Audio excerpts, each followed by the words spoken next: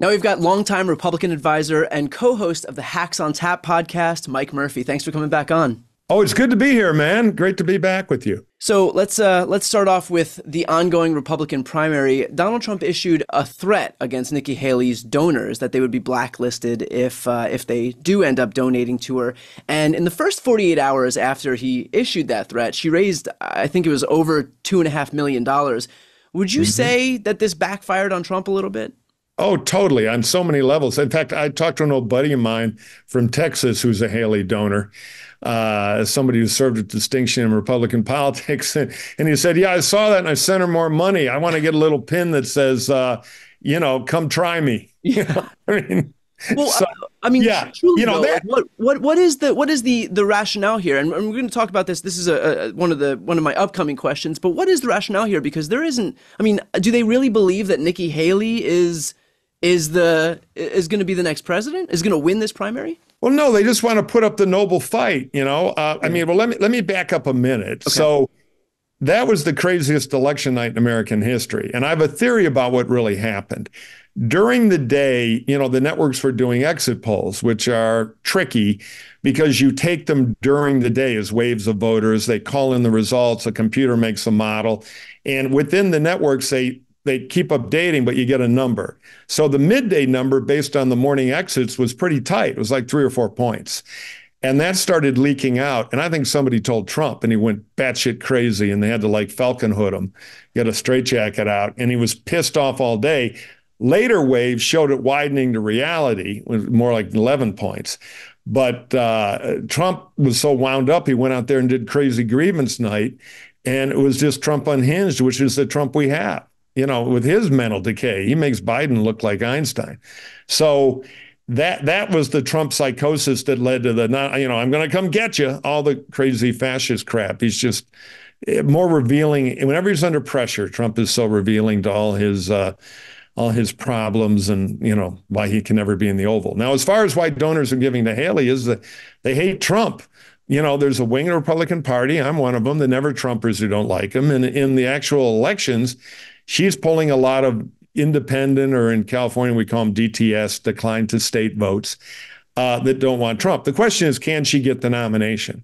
So I went to New Hampshire, I went to Iowa, and in addition to hacks and my NBC TV stuff, I wrote some Substack columns about it, which I encourage people to check out.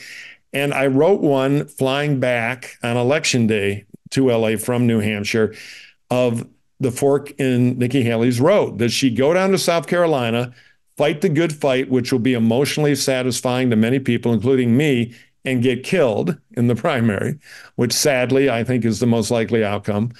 Or should she fold her tent, step back, let Trump advance into winner of all the political disasters he's going to have, either losing to Biden again or winning and being a disaster, midterm 2026 disaster, and reappear as the one major person left in the Republican Party? You can say, I told you so. I predicted this, and I think she could have a hell of a run. She's young. So if I were advising her for her interest, I would say that. Don't go lose in South Carolina. Pull back, be the fresh face in 4 years that were in the party.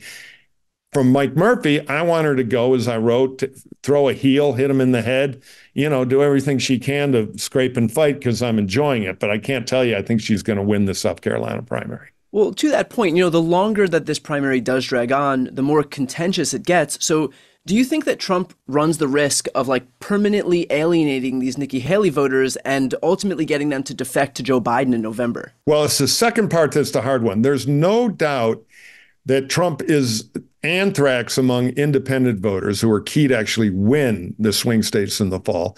And there is a minority slice, but it's not a small one, that would really prefer somebody else.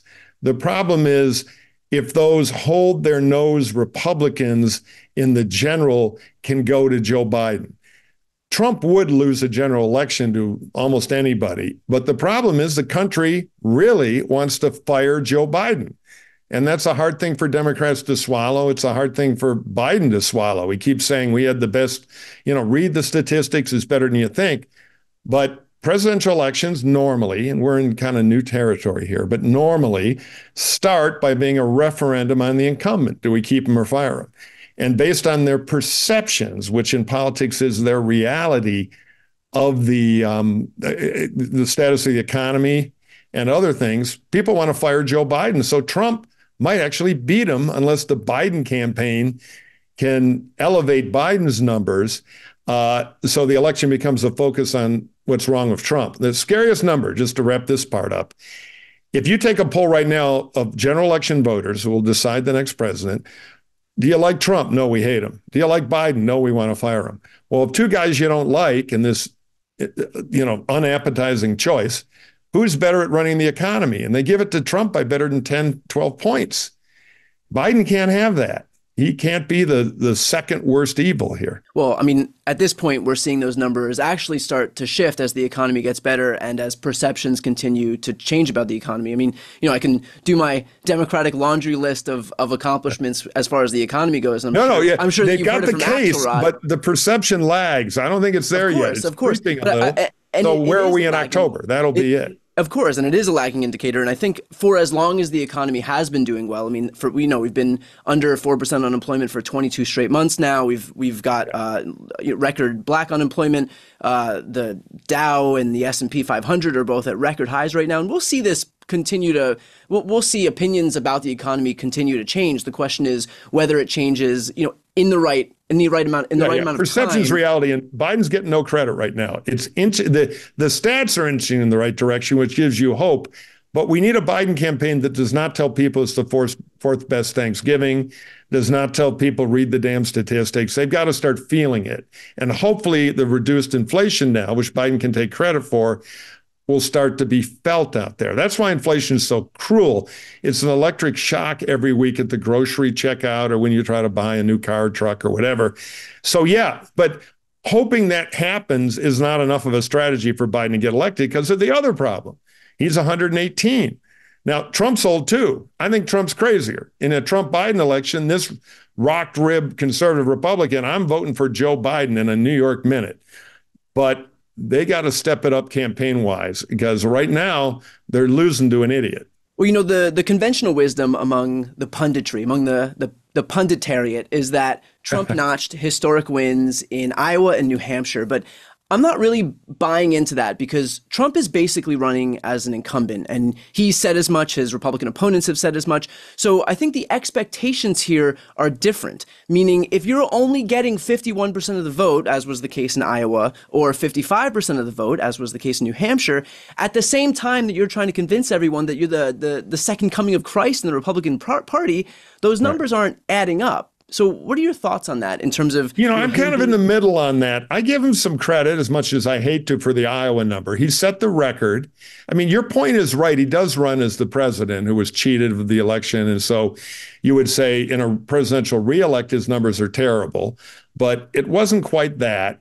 He set the limit in Iowa. He had multiple candidates try to get at him there. So I gotta give him an award for a pretty good Iowa. Remember last time he lost to Cruz, that he had a contested deal there, and he was pretty much almost doubled his vote. So New Hampshire, on the other hand, it was really just him and Haley. There was nobody else. And he won fair and square. He got 12 delegates, probably. She got 8. So it wasn't a crushing win there. If you x-ray his numbers, though, there was very little Republican enthusiasm for him, and everybody else was dead set 80-20 against him.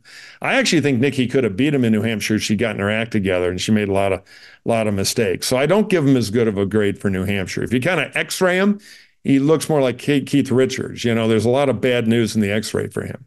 What about that number? I believe it was 31% in Iowa and something like 39% or 42% in New Hampshire. And this is among Republican caucus goers and primary goers, that if Donald Trump is convicted in any of these trials, that they would think he would be unfit to serve. And not gonna predict the future here, but the guy is contending with 91 criminal charges. A lot of them are home runs. Yeah, in the Republican primary keep in mind, New Hampshire is a hybrid primary. It's over 40% Democrats and independents mostly independents who lean Republican. So it matches Haley's number. She got to the 40s. All the questions you ask people about Trump are pretty hostile to him in the 40s there. So yeah, he's got a big problem. He looks like death in a general election. And I think Well, the court cases in the funhouse mirror world of the Republican primary, you can argue help him because, oh, they're just out to get him. It's all the fixed Democrat machine, blah, blah. All Yeah. institutions are corrupt, all that poison. In a general election, those voters you're talking about in New Hampshire and everywhere else do resonate to the fact jailbird president. So, yeah, it's yet another problem for him, which is why if you put a gun to my head, I think Biden probably ekes out a victory. Yeah. But it's uncomfortably close because the country wants to fire the president. And when the country is there, if they're still there, that's why you have a campaign to fix that. But if they still think Biden is too old and he can't run the economy, I am very worried about how much they will give Trump a pass on all this other stuff. I do have two things to remind you of in terms of wanting to fire Joe Biden. The first is that that's been the case all along, that Joe Biden has not been especially popular, and yet Democrats have overperformed in 2022 and 2023, and they've also got the added benefit of the Dobbs issue. And with these Republican governors and Republican legislatures across the state going farther and farther to the right on the issue of abortion, they're doing themselves no favors at a time when they could be taking advantage of the fact that, yes, Biden is unpopular. It's a great wedge issue for Democrats among most voters. The Republican Party keeps sticking a finger in the light socket. So I agree if you're there. I'm such a Jurassic consultant.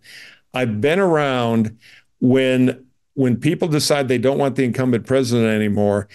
It's not a two-way race. It becomes a 1.5-way race. And a lot of the arguments against Trump, which I believe are true about Trump, were somewhat unfairly made about Reagan in 1980. Oh, they're not going to, a washed up Hollywood actor in chimp movies who keeps saying trees cause pollution is going to beat Jimmy Carter.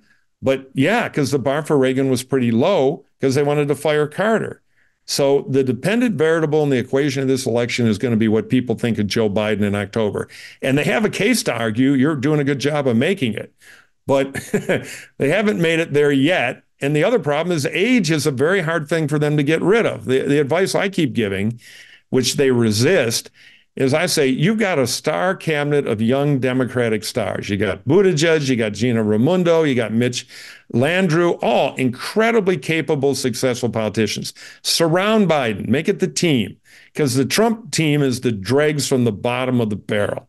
And that's a good contrast. Now, with the Biden people, they haven't told me this, but I think what they're thinking is, no, that'll make them look older.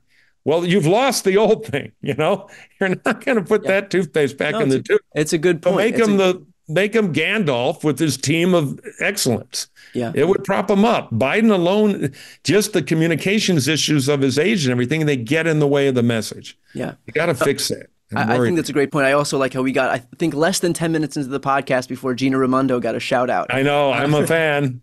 For anybody who who doesn't watch the Hacks on Tap podcast or listen to the Hacks on Tap podcast, first of all, definitely tune in. It is one of my absolute all-time favorites, and it is a consistent listen every single week. But I don't think a single episode goes by where Gina Raimondo doesn't get a shout out from Mike Murphy here.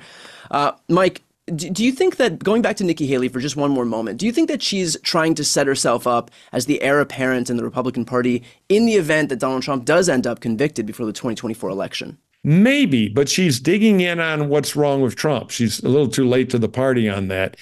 I think she's got to make a big decision strategically for her career. Does she, play the long-term politics? Or does she want to try to be heir apparent? If she plays the long-term politics, does she bet on a Trump crack up? He loses again, two-time loser to Biden, and they're going to want something different in 4 years. Conservative, but again, the I told you so campaign, she was the one who saw it coming. Or does she want to try to elbow out Tim Scott and Doug Burgum, who ran for an hour for president, and Ron, my new name for him, De Sycophantius, to be the junior Trump and try to go there? Well, she's kind of digging her grave in that thing, to her credit, I think. So I think being the heir apparent to Trump, out of reach for her. Being okay, we got to move beyond this Trump candidate in 4 years, I think she has a shot. She's young. She's a good political athlete, made her rookie mistakes in this campaign, a lot of them. But you learn from that. And remember, in the Republican Party, to steal Begala's old joke, they like to nominate the oldest white person in the room. Well, that's often somebody who's run twice. Reagan ran twice, Romney ran twice, Bob Dole ran 3 times. Her second shot may be the gold if she handles this right. I just don't see a path to the nomination now, which is too bad. I'm all for her. Worst case scenario, there's always a fourth chair at the Hacks on Tap podcast alongside Murphy, Axe. No, we hate each other. I mean, I don't like Nikki. I know her. She's not my favorite. She's a cynic, but against Trump, she's Gandhi, and I'm all for her. Yeah. Mike, if you were advising Biden on how to beat Trump right now, what would you tell him to do?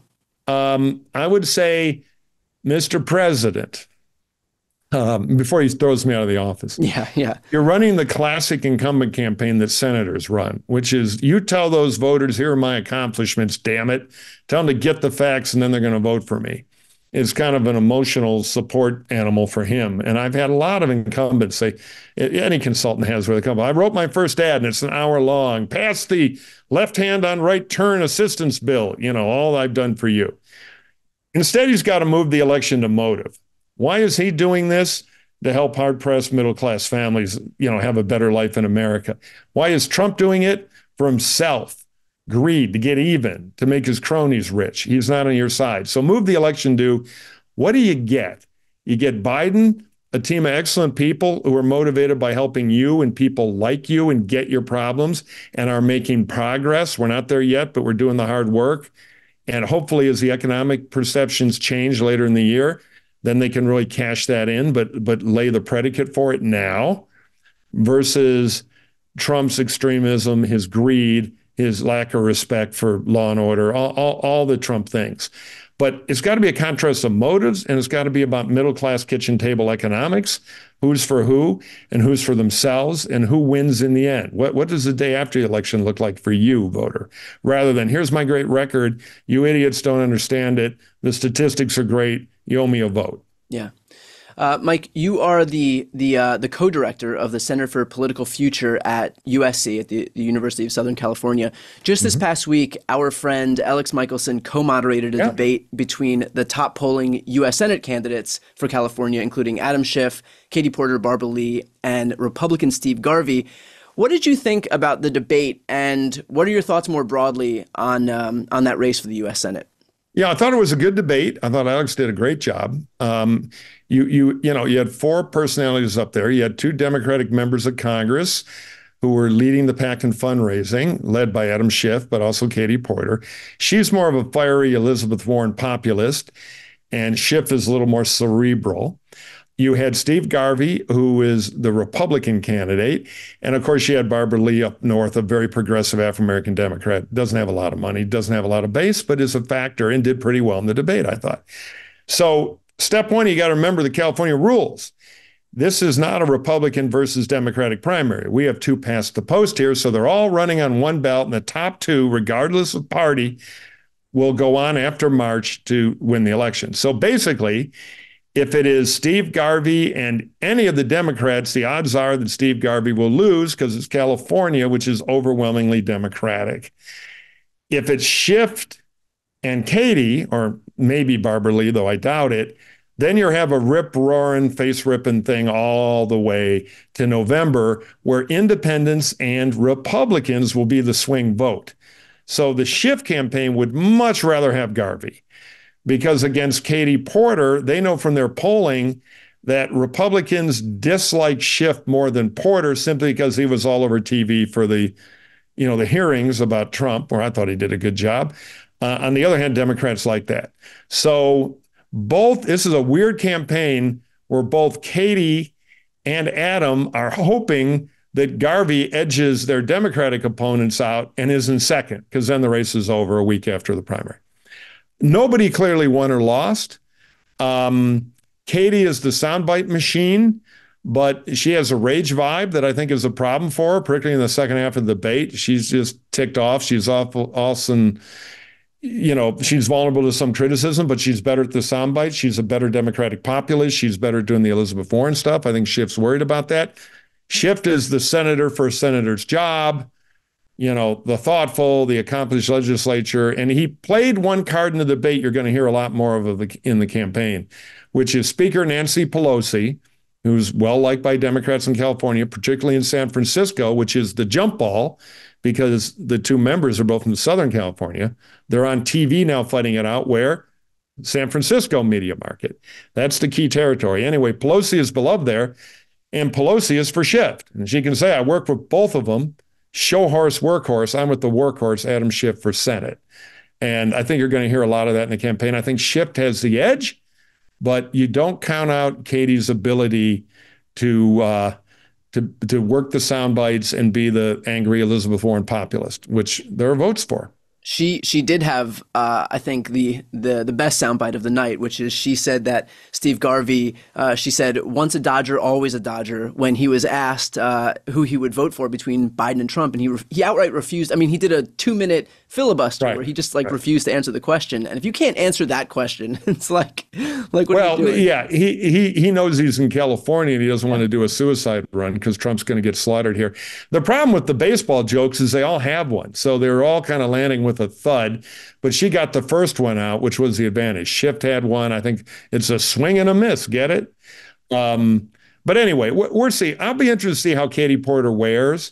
I'm also interested to see Schiff's clobbering her in fundraising. So how she does in the next 20 days in fundraising, if she can be competitive statewide on television or get beat 2-1. Because this is a big, big, big state where if you're not on TV, you have no prayer. Well, how dangerous do you think it would be for Republicans, as far as the House is concerned, if Schiff and Porter end up as the top two finishers, in terms of drawing out hundreds of thousands of more Democrats who otherwise wouldn't see the point of coming out to vote, and instead, seeing these two on the ballot, drawing all these voters out, and then seeing the down ballot impacts as far as House races are concerned?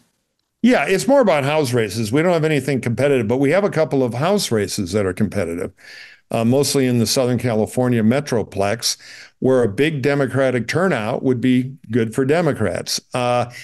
Normally in presidential elections, the Democrats do fairly well on turnout because their younger voters show up. It's the off years where they get slaughtered on turnout. But the downside to the big Porter versus Schiff Stalingrad general election is it'll suck a lot of money from other races around the country. I think if you were to ask Leader Schumer in the Senate, what he'd like is a nice clean win in March. So California is done for the Senate. They've locked in a seat. And then he doesn't have a big nationalized California race pulling progressive money to her and slightly less progressive money to him. We're see. Right now, I'm of the complete opposite mind. I think that if we can get these two, as a Democrat, if we can get two Democrats to go all the way to November and bring out so many, if it's Adam Schiff versus Steve Garvey, the odds that someone is gonna,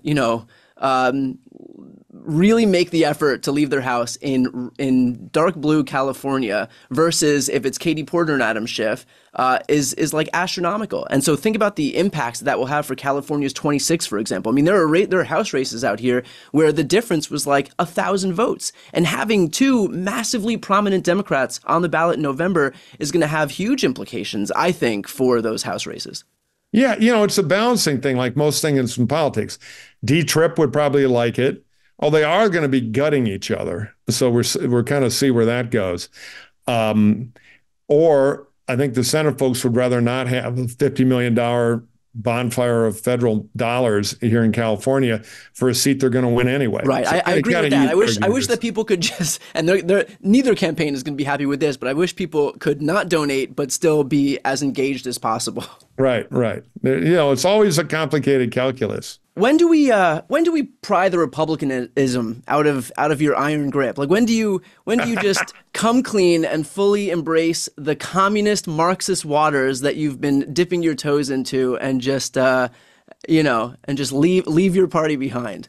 Well, that'll be hard to do. I mean, Trump's chased me away from voting for a lot of his kind of candidates, but I can always write in Mitt Romney or John McCain. I'm a conservative. So the Mao cap doesn't fit too well. But to stop Trump, I'm all for Joe Biden. The people who are emboldened when Republicans gain power, they're not the elusive moderates out there. It's the extremists. It's the Marjorie Taylor Greenes and the Lauren Boeberts and the Jim Jordans.